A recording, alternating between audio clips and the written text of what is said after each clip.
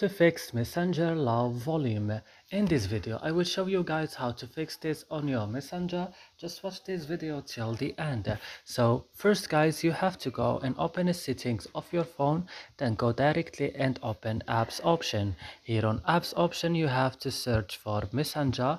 Open Messenger like this now and go to storage option, and then on storage option go to the last button, clear data, click OK, and then back and click on force stop and click also OK.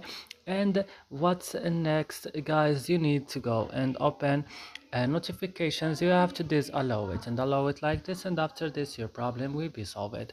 I hope guys this video is helpful for you. Don't forget to like and subscribe in our channel. See you in another video.